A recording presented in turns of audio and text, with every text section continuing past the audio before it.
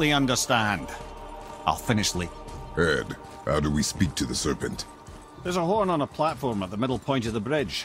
Take me to it. Finally! That horn!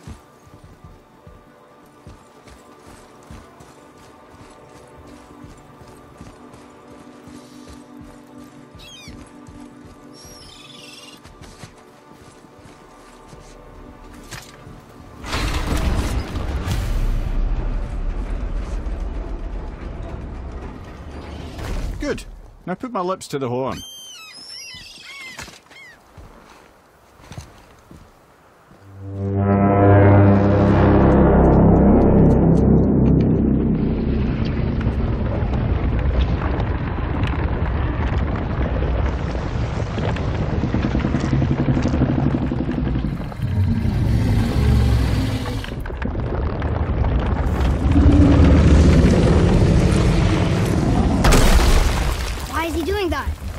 Odin had that statue made in honor of Thor. And seeing as the world serpent absolutely abhors the fat dauber, he was probably sick of looking at it. But doesn't that hurt? Well, he and Thor have a bit of an unpleasant history between them. Or they will, anyway. So I guess waking up to see it was worse than the thought of lumps of solid stone passing through his gullet. You want me to ask him? No. Our only concern is Jotunheim.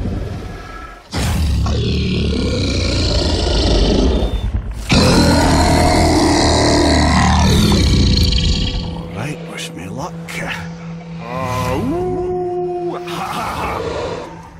Your enemy.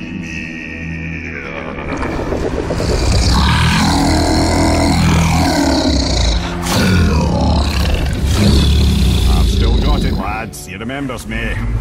Why you? Oh no, that's not right. Makuna huntunku.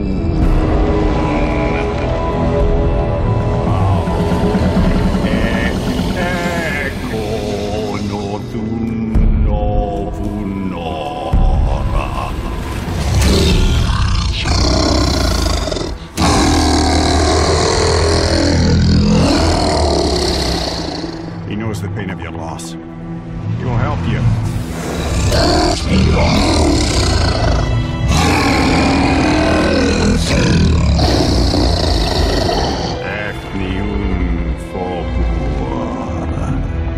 Curious. What is it? Oh, nothing to be concerned about. What is he doing? Making sure we're headed in the right direction. Listen closely now. We need two things to get us into the land of the giants. First, we need to learn the travel rune that opens realm travel to Jotunheim. Second, we need to carve that rune into the special gateway. Is that one of the peak where we first met you? Correct. Except the giants, in their infinite wisdom, saw to it that no ordinary chisel would do the job. Only the tip of a magical chisel opens that gate. Luckily, I know where it is, and it's not far. You looked kind of mad for a moment there. Now that, thought I said you were friends of Odin. You'll forgive me. Never spoken the ancient tongue sober.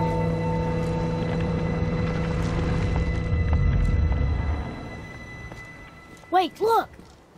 The water's dropped even further. You can see more of the realm towers and statues. I even see new places to explore along the shore. Where is this chisel? Find me a boat, and we'll go from there.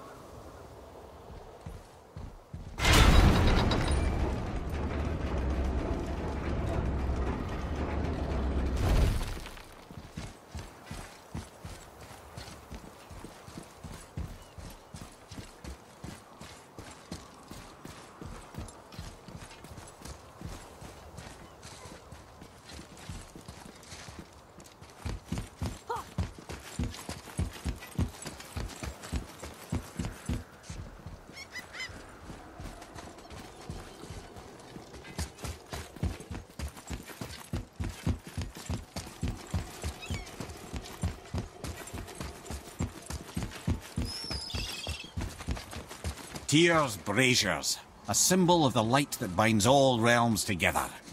Why would he use those strange runes, though? Now you mention it, he wouldn't.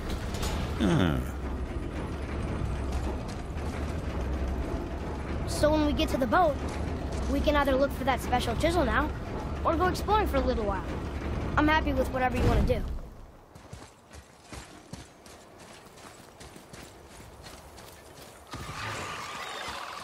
Nightmares, ugh! What awful pests! Fire behind you! Almost ready!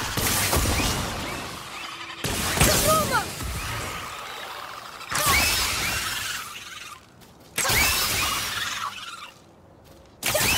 Nice shot!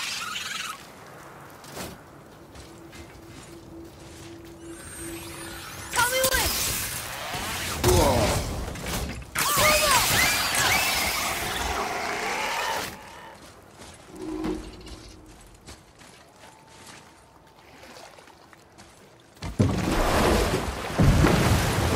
Which way to the Chisel? Keep rowing towards the statues of the oarsmen, then thread past between them.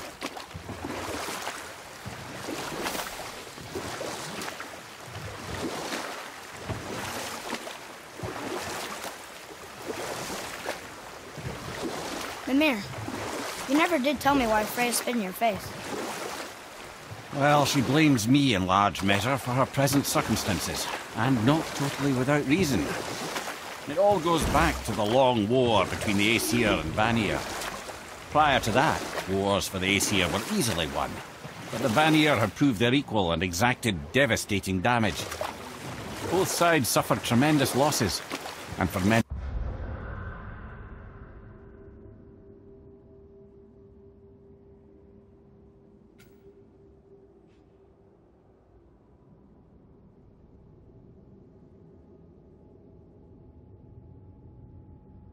of us, quite frankly, war was simply no fun anymore, but a rather senseless waste of precious life.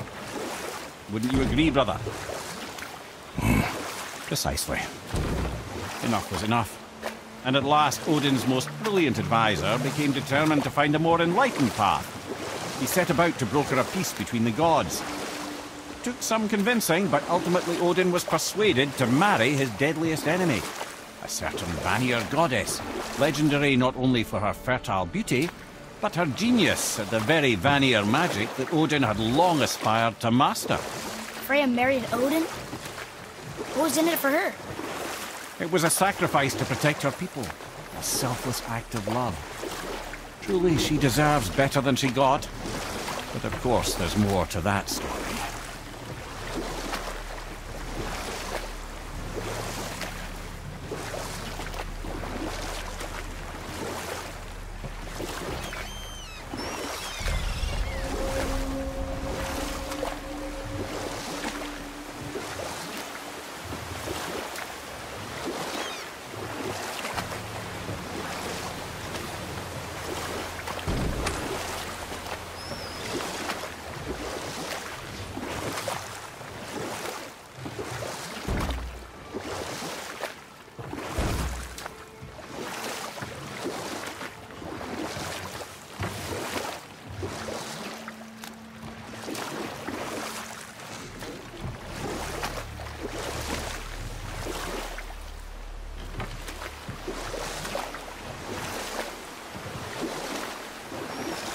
We can beach over here.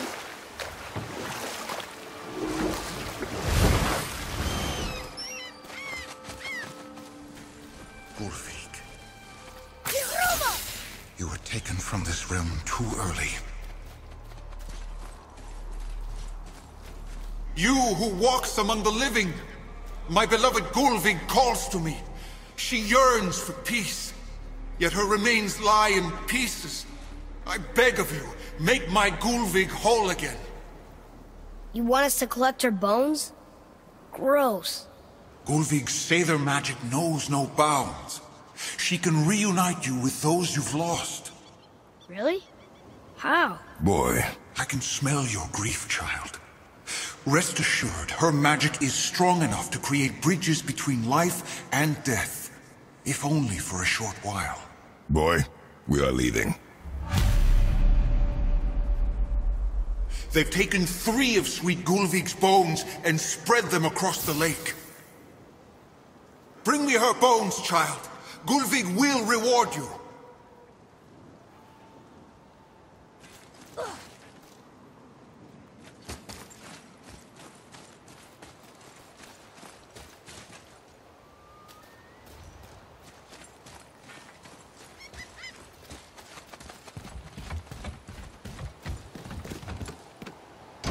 Good. The special chisel is ahead past this gate. Focus up, boy.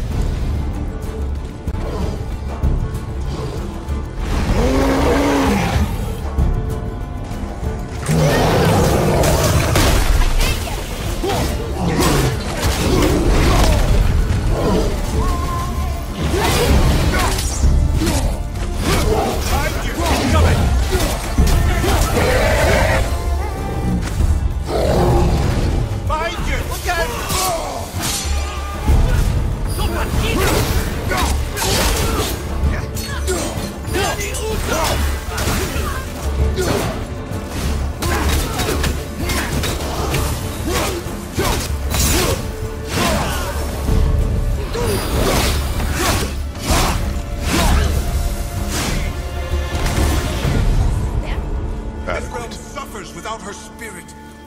Father, maybe we should look for those bones. Why? Didn't you hear him? We could talk to Mom again. If we keep an eye out Look while if you wish, boy. I will not be distracted by this fool's errand.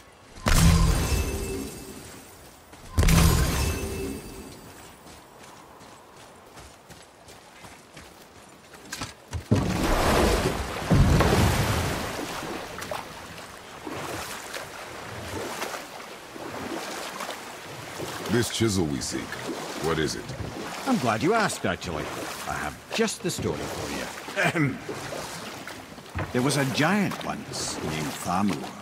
A very giant, who, despite his mountainous size, was without question the greatest stonemason this world had ever seen. Proud Thamur hoped to one day pass his vast knowledge on to his son. But young Hrimthur had the heart of a warrior. Perhaps the father had too much fear in him, or the son too little. Either way, a quarrel of theirs spiraled out of control, and the overworked stonemason, bonk, struck his son. Hrimthur ran off into the night. Feeling shame and regret, Thamur chased after his son, but in his emotional state soon found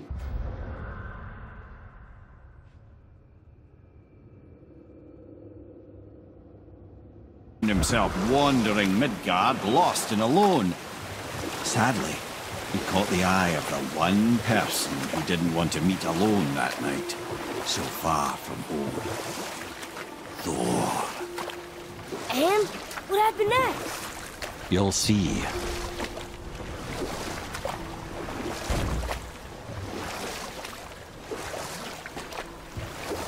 Thor killed him. Oh no. He fell in the village? Aye. When Thamur fell, he crushed a charming place famed for worshipping the Vanir god Njord. Thor always took credit for planning that one. The truth is, the sweaty ballbag just got lucky.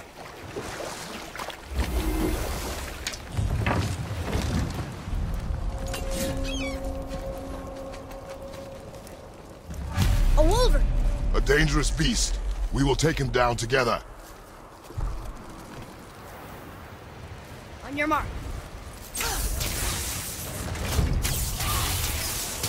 Sorry, not ready!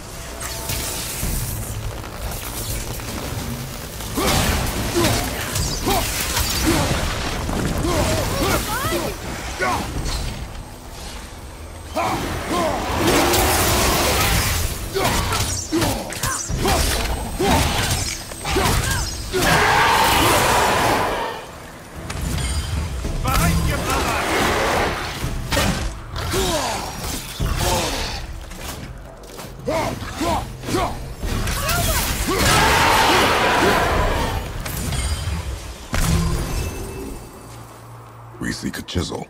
The tip of one, yes. A very, very giant chisel.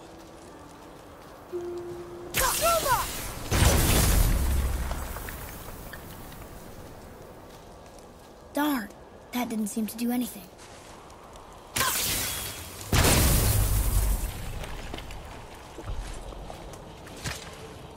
Brother, looks like that crystal's brimming again.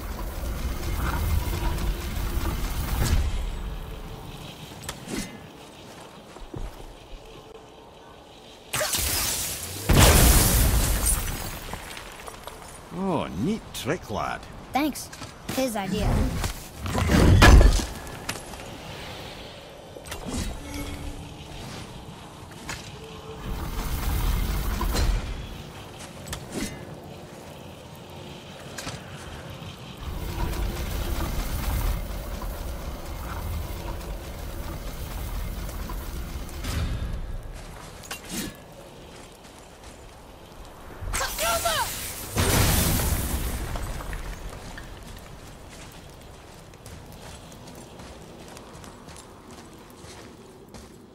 What happened to the survivors? Oh, Thamur was a frost giant. When he died, his final breath froze everything.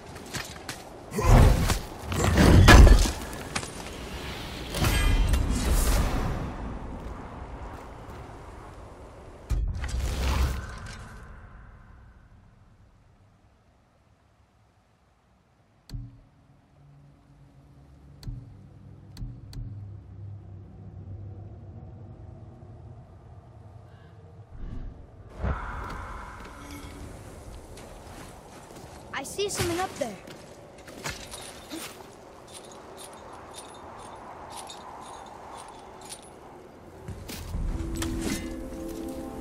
There he is. Find the tip of that chisel. That's the magic we need.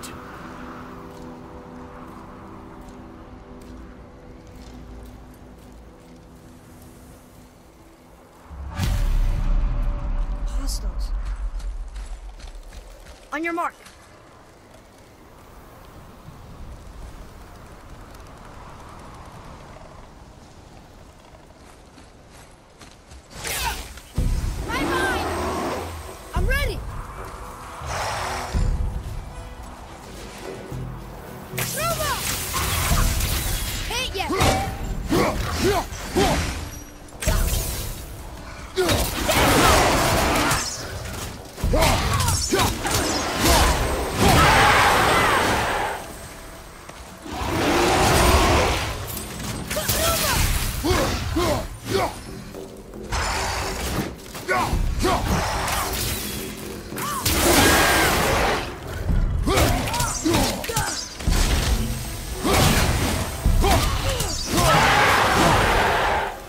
That takes care of that.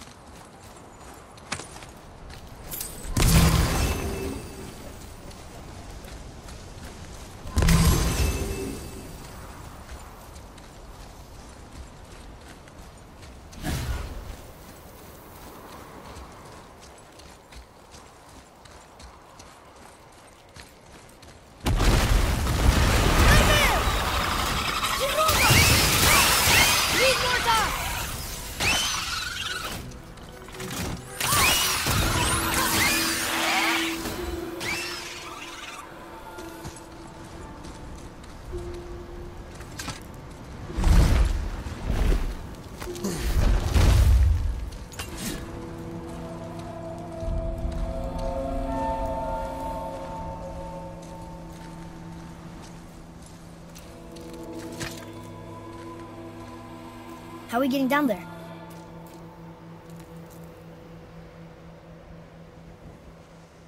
I have a plan. You do? Do not act so surprised. Oh, no offense, brother, but I don't even think Thor with Mjolnir in hand could get through that much ice. Then Thor's a fool. This should be entertaining. Boy, Right. Brother! Sorry, not ready! I'm ready!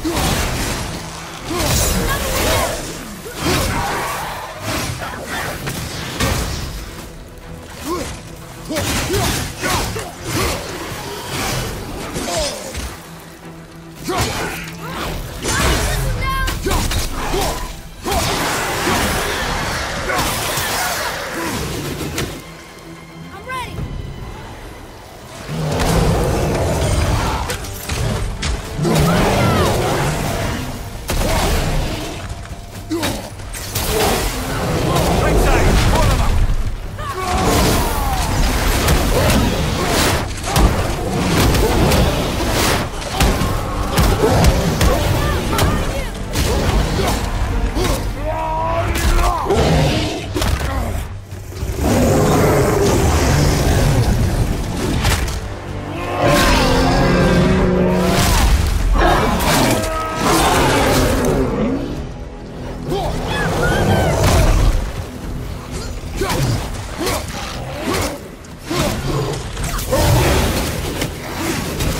I'm ready!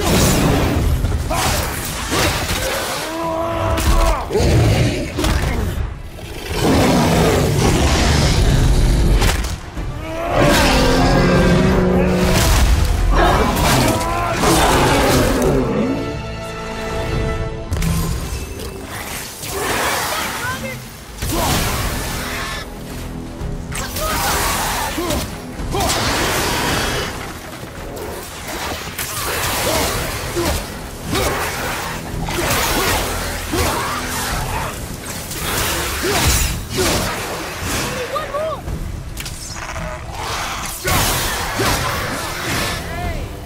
You again! Come on up!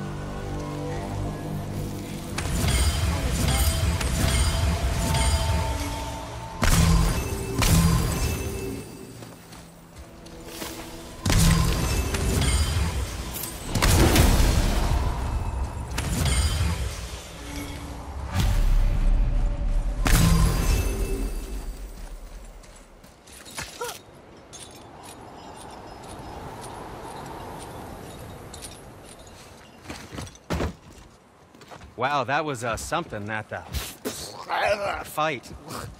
Here, catch. Well, that was a waste of a perfectly good how apple. were you not seen? There is nowhere here to hide. Oh, that. It's a little trick my people can pull. A special way of not being seen. You can be invisible? More like I can step into the realm between realms. And your mind doesn't understand what it's seeing, so it sees nothing at all. That's how we avoid ever having to actually use the weapons we craft. It doesn't seem to work on dragons, though. Your brother wanted to know if you're getting enough to eat. I guess I could tell him you are. Brock was asking about me? Was there meat on his breath?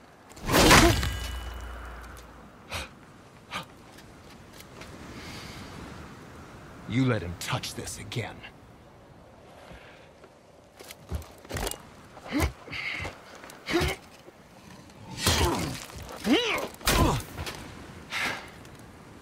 Come on, then.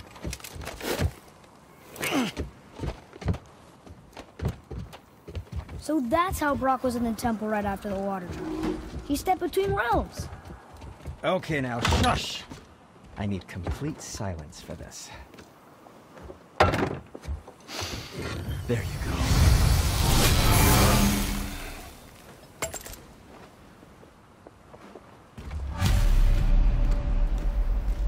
What speaks to you?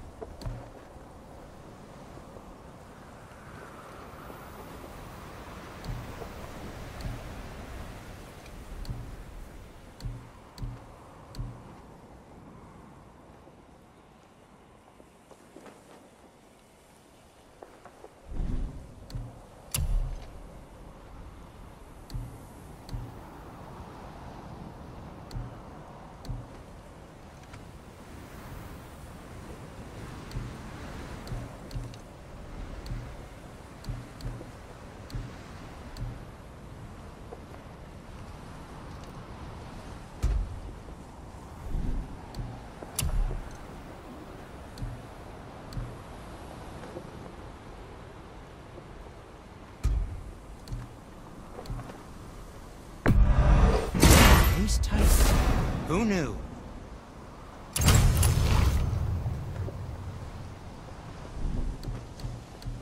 Oh, we can't forget you.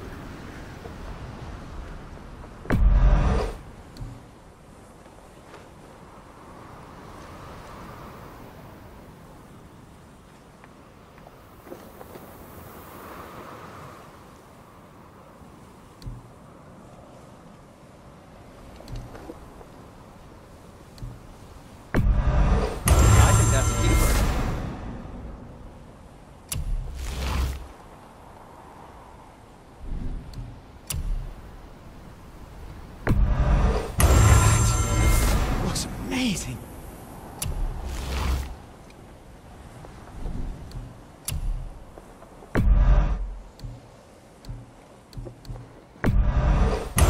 Fine piece of work, if I say so myself.